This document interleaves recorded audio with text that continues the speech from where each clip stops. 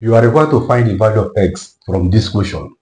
Let's pick it one by one. This 2 raised to power x plus 2 is equal to 2 raised to power x times 2 raised to power 2. The same thing. Why? The same basis, multiplication, add the exponent, gives you back this one. Plus 2 raised to power x is equal to what? 80. 2 power x here, 2 power x here. That's the common factor. Let's factorize 2 power x. Bring it out here, remaining 2 power 2, which is equal to what? 4. This divide this one gives you 1. You have 1 here is equal to what? 80.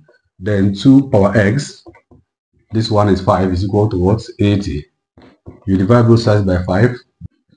Then this one will divide, have 1, have 1.